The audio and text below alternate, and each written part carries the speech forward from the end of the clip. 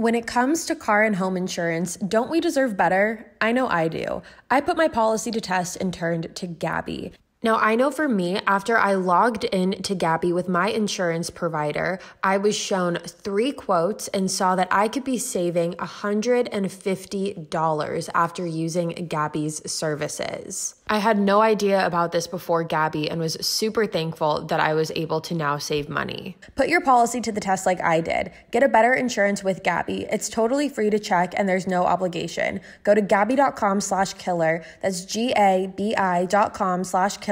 Gabi.com/killer. Hey guys, what's up? It's Savannah. Welcome back to my channel and welcome back to a true crime video here. We have an absolutely crazy one to talk about today. Today we are discussing the unsolved death of Tim McNamara. This is a case that I had never heard of before, and it is one that is filled with so many different twists and turns, and it's a roller coaster. So I hope you guys are ready for a crazy one today. And with that being said, let's jump right on into it. Now, this case starts in 2012 with a man named Tim McNamara, who goes by the name Mac, and that is what we are going to be referring to him as throughout the rest of the video. Now, Mac at this time owned an apple orchard in Soap Lake, Washington. And in Soap Lake, the McNamara family was a well-known family. Soap Lake was a smaller town with about 2,000 people in it, and the McNamaras were pretty well-known throughout it. And they were a really well-liked family. At the time, the family consisted of Mac McNamara,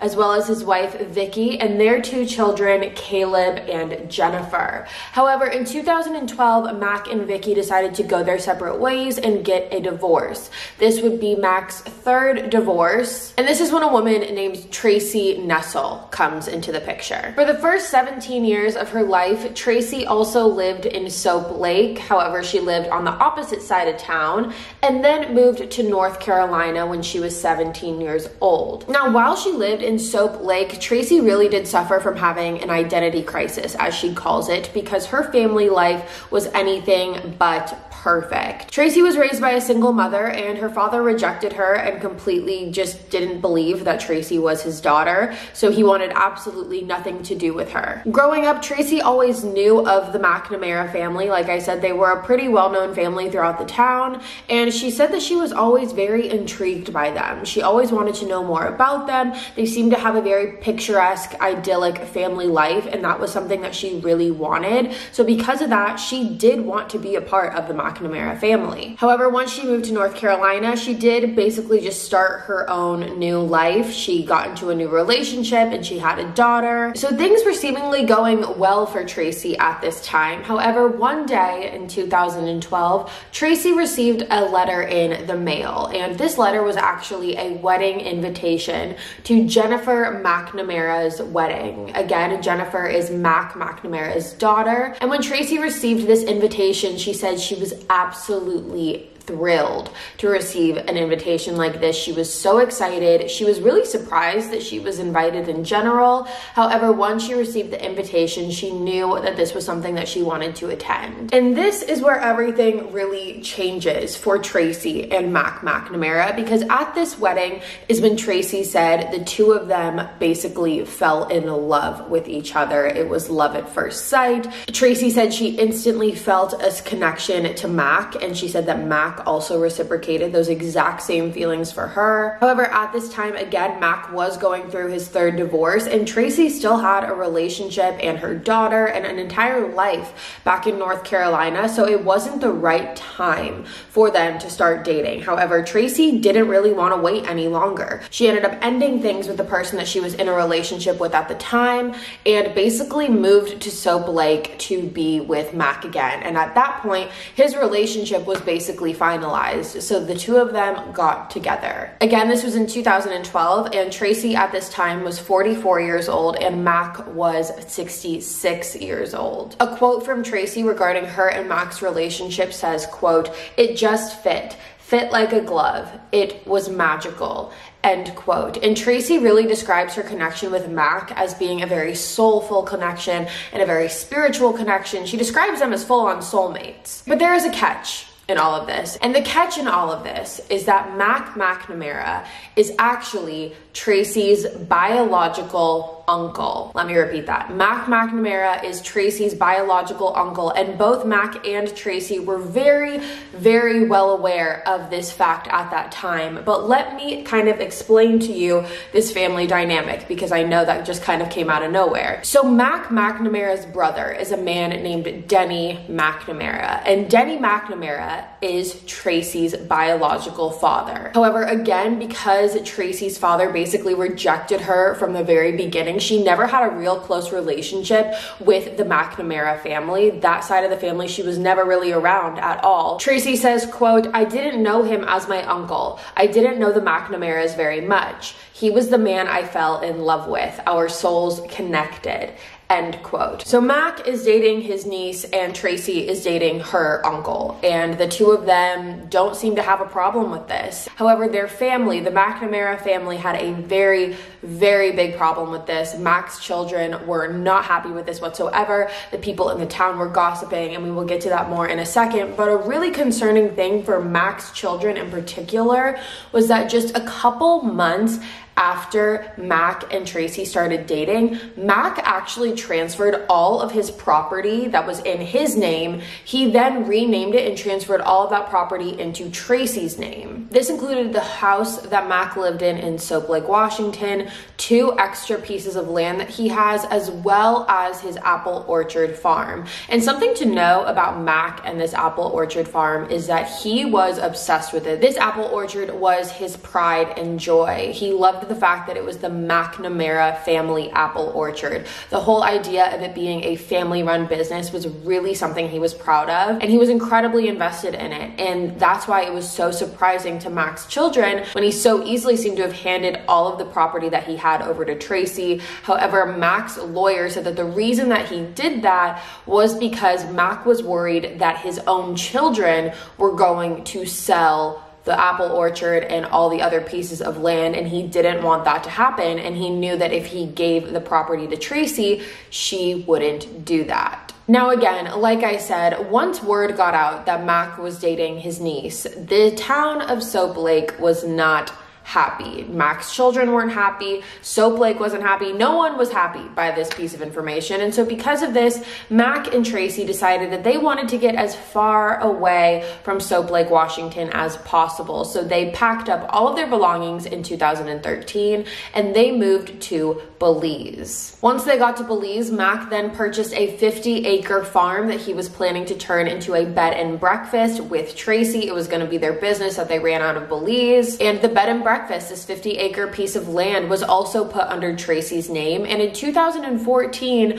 Mac also rewrote his entire will and stated in his will that he wanted everything to be Tracy's. He said, quote, "When I die, I wish to leave all I own to my life partner, Tracy Nessl McNamara. All life insurance and personal property and real estate I leave to her."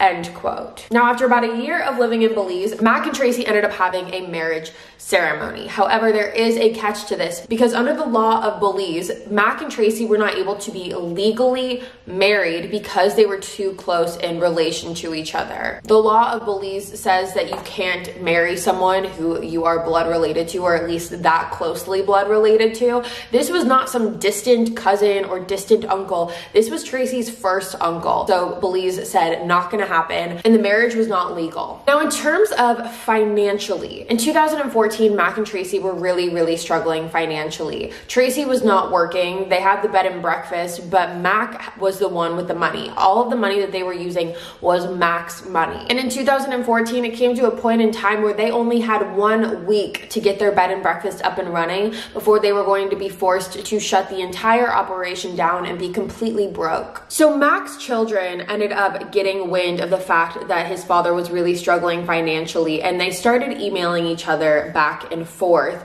And this is when Mac's children suggested to Mac that it would be a good idea for him to sell his apple orchard. This apple orchard was worth about $1.5 to $2 million and would have lifted this financial burden off of Mac. However, when his children suggested this, he did not want to hear it. Like I said, he was extremely passionate about this apple orchard. He loved the fact that it was the McNamara family apple orchard, and the whole aesthetic really that came with it. So he was not willing to sell the apple orchard. He would have rather been financially struggling than sell the apple orchard. However, this was not the only thing that was discussed in these emails back and forth. Back and forth in these emails, Mac's granddaughter, his own granddaughter, actually accused him of molesting her when she was a little girl. Now that might seem completely out of left field for you, considering they're talking back and forth about selling the apple orchard. So why is his granddaughter all of a sudden accusing him of molesting her?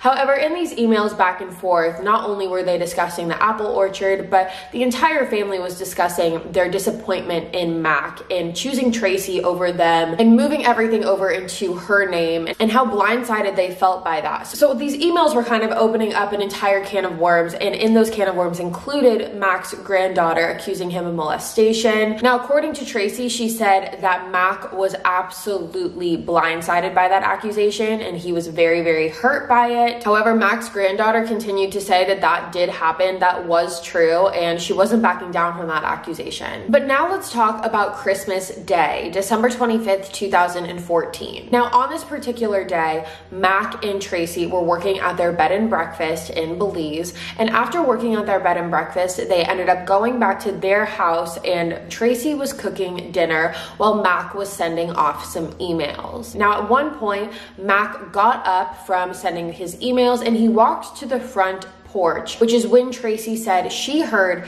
a very loud gunshot. Now, hearing a gunshot wasn't necessarily an out of the ordinary situation, considering the fact that Mac did have a gun, and he quite often, according to Tracy, would walk out to the front porch and fire the gun. So he would shoot the gun to basically scare off any animals, or if they thought that someone was outside, he would go out and shoot the gun to scare anything that was there away. So when Tracy heard the gunshot, that's what she thought Mac was doing. Now, again, this is all from the perspective of Tracy, because Tracy was the only one there along with Mac. So because of this, Tracy did not go out and check on Mac right away. She actually waited a little bit, and when she finally went out to see why Mac was taking so long outside, she said she walked out to the front porch, and that is when she saw Mac laying on his side, unresponsive. However, at first, Tracy said that she thought that Mac was just playing a joke on her and playing a prank on her, considering there was no blood around him. So she didn't think anything of it. So she kind of went over to him and started telling him, you know, get up, Mac, get up.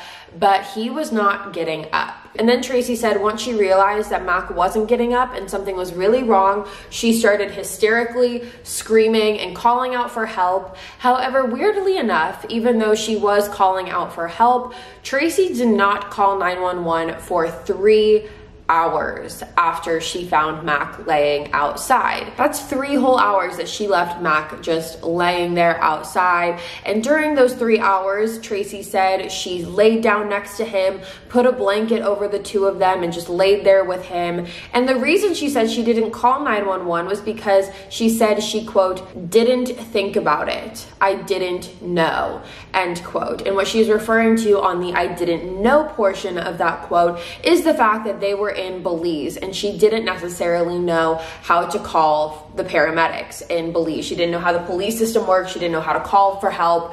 And so that's why it took her 3 hours to do so. 3 whole hours after this shooting incident is when paramedics arrived on the scene, and they put Mac into an ambulance and transported him to the hospital, where he officially passed away at 11:30 p.m. on December 25th, 2014. And mind you, that was about 5 hours since he had been shot. Now, while Tracy was at the hospital with Mac while this was all going down, she ended up reaching out to Mac's son, Caleb, and she told him what had happened. He was completely shocked and was asking Tracy all of these questions, such as, did he try to kill himself? Was this suicide? And Tracy didn't have an answer for him to that. She said, I don't know. I don't know why he would try and kill himself. Caleb then asked if he fell down a flight of stairs, and really just trying to get any answer that he could at that point, because because he's all of a sudden being told that his dad has died and he has no explanation for it. So he's really just trying to get answers out of Tracy, and Tracy can't really give him any answers because she just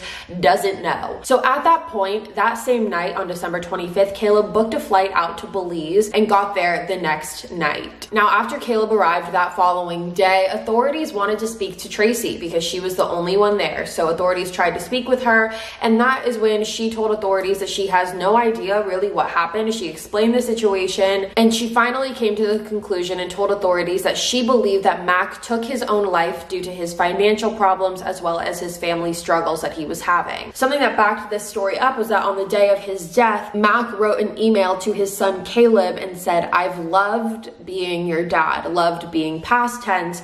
And so authorities thought that because he said loved, it could have been that he was planning on ending his own life because loved is past tense. Now, after speaking to Tracy, authorities also wanted to talk to Caleb. They had a separate questioning with Caleb, and after the police questioned Caleb and talked to him, Caleb went to Tracy and told her that it was in her best interest to leave Belize as soon as she could. Tracy to this day says she doesn't know what was spoken of in Caleb's conversation with authorities. However, Caleb just said that it was in her best interest to not be there any longer and to get out as soon as possible. And Tracy took his advice. She packed up immediately and traveled back to Soap Lake, Washington. So just 2 weeks after Tracy went back to Soap Lake is when the forensic reports for Mac's death were released, and this was absolutely shocking. Now, before we get into what the forensic report said, I want to take a moment and thank our sponsors for today's video. All right, I don't know about you guys, but whenever I leave the house, I do the checklist in my head. It's phone, keys, and a wallet. But it is time to add one more thing before you walk out the door. Birdie is the newest essential addition to your routine. Birdie is a personal safety alarm designed to be easy to carry and simple to use. When you activate your Birdie with a quick pull, the alarm will emit a loud 130 decibel siren and flashing strobe light to help deter an attack. Unlike pepper spray or other deterrents, Birdie is no danger to you. You can feel confident to use it without the worry. And Birdie goes wherever you do. The alarm comes in multiple colors and has a brass keychain, so you can just attach it to your keys or bag. Over 300,000 Birdie alarms have been sold, and they have thousands of 5-star reviews. Join the flock today for a safer tomorrow. You guys, I am absolutely obsessed with my Birdie. I carry it on my keychain, and they have so many different colors for you to choose from. So no matter what, you will find a Birdie that you like. Safety for me has always been something that's incredibly important, and Birdie has made my life so much easier by having a foolproof way to keep myself safe no matter where I am. So if you guys want to try out Birdie today, right now, She's Birdie is offering our listeners 15% off your first purchase when you go to shesbirdie.com/killer. Go to She's Birdie, spelled SHESBIRDIE.com/killer for 15% off your first purchase. That's shesbirdie.com/killer.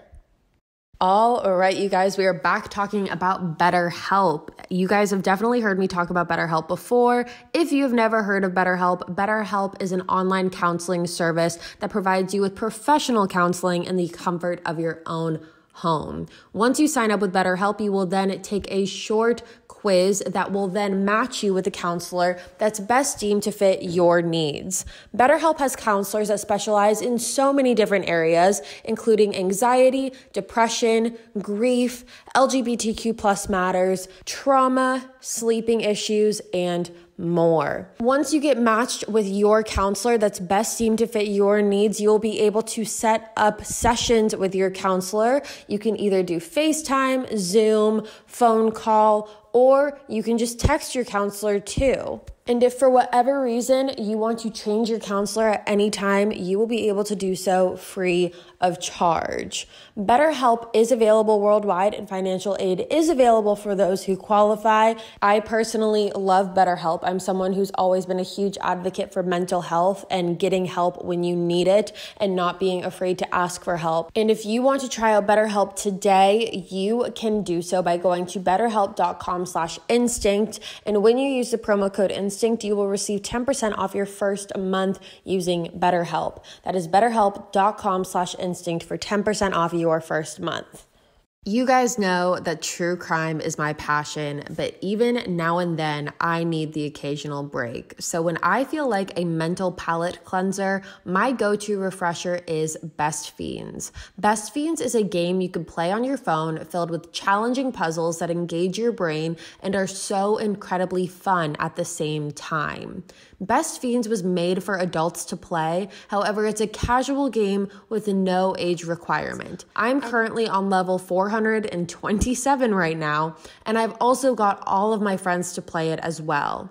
Personally, one of my favorite parts about Best Fiends is how bright the colors are on the game. And Best Fiends does not require internet to play, so you don't need to worry about Wi-Fi access or using cellular data. Download Best Fiends for free on the App Store or Google Play.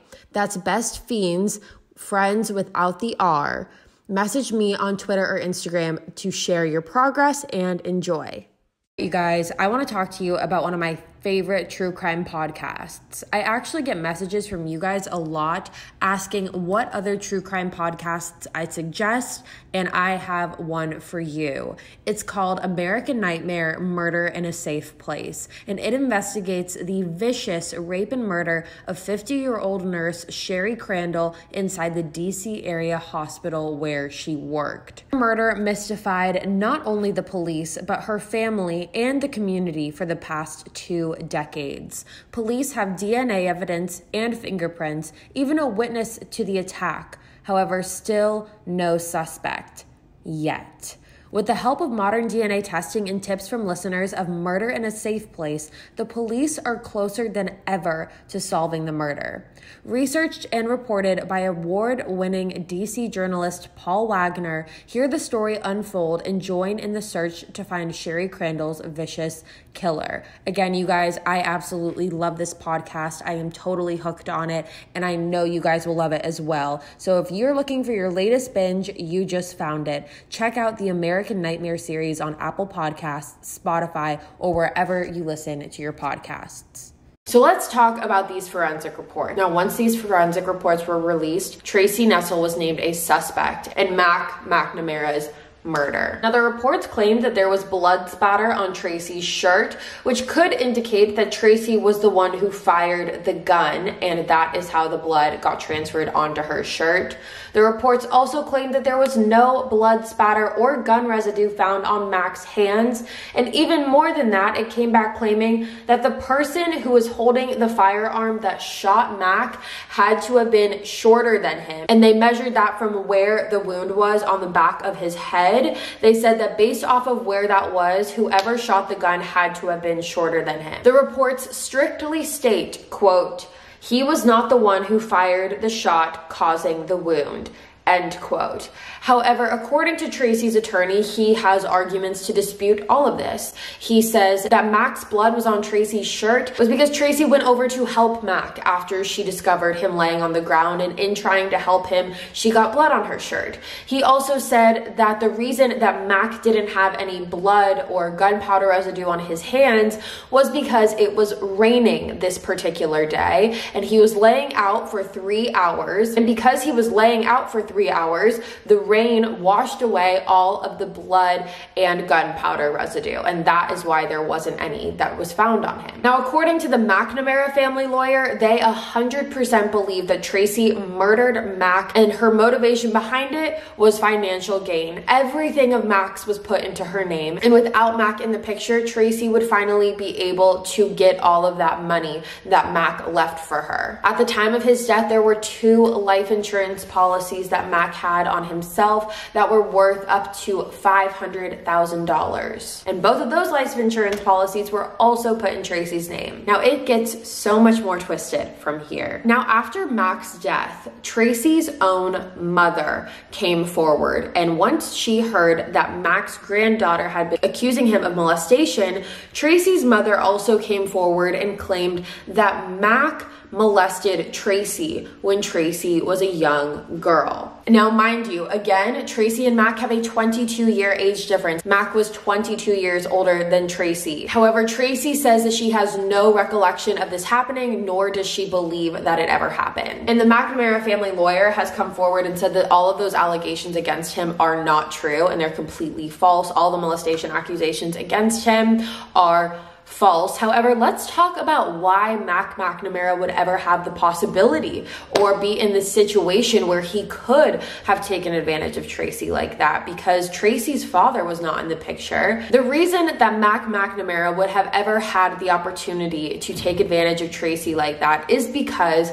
McNamara also dated Tracy's mother. Not only did he date and marry Tracy, he also dated her mother, and her mother also dated Mac's brother and had a child with him. Let me just explain the family tree here for you for a second. So you have McNamara and Denny McNamara. Then you have Tracy and Tracy's mother. Denny McNamara dated Tracy's mother and had Tracy. After that, Tracy's mother dated McNamara, and then they broke up. And then after dating Tracy's mother, later in life, McNamara dates his brother's daughter, Tracy Nessl. It doesn't stop there, but before we get into that, a quote from Tracy's attorney, which, mind you, Tracy does not believe that this happened, but even when asked if she's absolutely sure that this didn't happen, a direct quote from her was, "I don't absolutely know anything, whether he did or he didn't," end quote. So, I mean, she's not 100% certain either way. Mind you, it is very difficult to remember memories from that long ago. Again, she's not 100% sitting there saying, "I know for a fact that my husband/uncle didn't molest me when I was a child." She's not saying that. Now, according to Tracy, she said that the relationship that Mac had with her mother does not really bother her. She says that she knows it was a long time ago and she never really knew the extent of their relationship. So because of that, she was able to just kind of let it go. However, according to Tracy's attorney, who knows Tracy's mother, he says that Tracy's mother is a very, very wise woman and, quote, "sometimes mothers know more than daughters," end quote. So even though he's Tracy's attorney, it seems as if he's also on Tracy's mother's side on that stance. Now, to make things even more twisted here, let's talk about the night that Caleb flew to Belize. So after finding out about his father's death, Caleb flew to Belize to identify the body, to talk to authorities, and while he was there, he stayed at Tracy and his father's home. Tracy is not only Caleb's stepmom, but she is also his first cousin. So that's the dynamic there.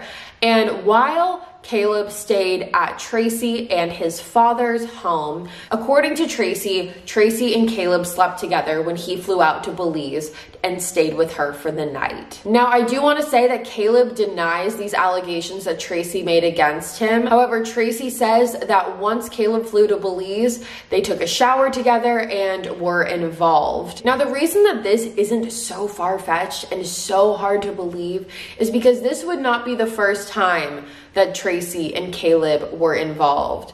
Tracy and Caleb had an on and off sexual relationship from 1999 to 2012, all the way up until she started dating Mac, his father/her uncle. Once Tracy moved to North Carolina, she would go back to Soap Lake and visit her grandparents and stay there for the summers. And during the summers, her and Caleb McNamara would hook up, essentially. For all of those years, for 13 years, leading up to when Mac and Tracy got together. Now, according to Tracy, she said Mac was aware of the relationship that Tracy had with Caleb/her first cousin, and it immensely bothered him. She said that he would have nightmares about it, and he absolutely hated thinking about it. Even though Caleb did deny sleeping with Tracy the night that he flew out to Belize, he has not denied the 13-year on and off sexual relationship that he had with Tracy. Now, regardless of whatever you think happened to Mac, whether it was suicide or homicide, Tracy has never been charged, and I'm pretty sure, according to my research, she is living in Soap Lake, Washington currently. She has certain travel restrictions and she's not allowed to leave Soap Lake. However, I believe she is still there. Now, the McNamara side of the family is fully convinced that Tracy murdered Mac in cold blood to get all of his financial assets. They believe that she seduced him into transferring over all of his property into her name, and once everything was in her name, the will, the apple orchard, all of his pieces of land, the bed and breakfast, everything was in her name, is when she decided to murder Mac to get the money. However, Tracy claims that none of this is true and that this was suicide and Mac took his own life. Now, personally, where I stand on this is I believe Tracy murdered Mac. Despite how twisted and convoluted and sickening and disgusting this case is in terms of the incest and the family crossover, I do believe that Tracy murdered Mac. There was even a point where I wondered if this was a plan between Caleb and Tracy so that the two of them could get all of his money, considering that they've had a relationship for 13 years and then all of a sudden Tracy goes and starts dating his dad. Honestly, to me, I wondered if Caleb and Tracy created this whole plan and this whole plot to be able to gain all of Mac's financial wealth, and then Tracy just murdered him. However, that is all just alleged. It's a theory, it's a hypothetical. It's just something that I've thought of, and I'm really curious to hear what you guys have to say about this one. So let me know what you think in the comments below. And with that being said, you guys, that is all for me today. Thank you so much for tuning in to another true crime video here on my YouTube channel. I'll be back in a couple days with a brand new one, and until then, stay safe, guys. Bye.